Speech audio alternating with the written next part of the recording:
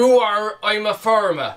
What am I going to put on my crops? Well, oh dear. Well, I'm going to put fertiliser on them, and that fertiliser contains nitrogen, N, phosphorus, P, and potassium, K. And those three elements are essential for healthy plant growth.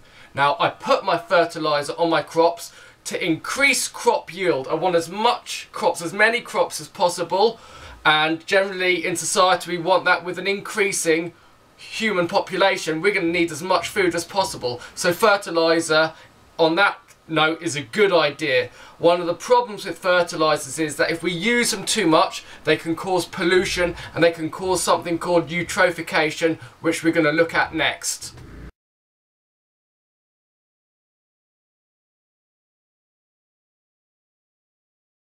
So you need to know about a form of pollution called eutrophication, and it goes something like this.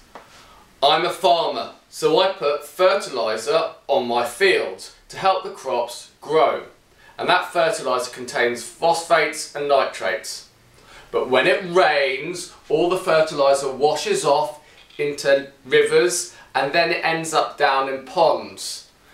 Now the fertiliser helps algae to grow. So a plant called algae grows on the surface of the lakes. But that blocks the sunlight from coming through, so no other plants can grow.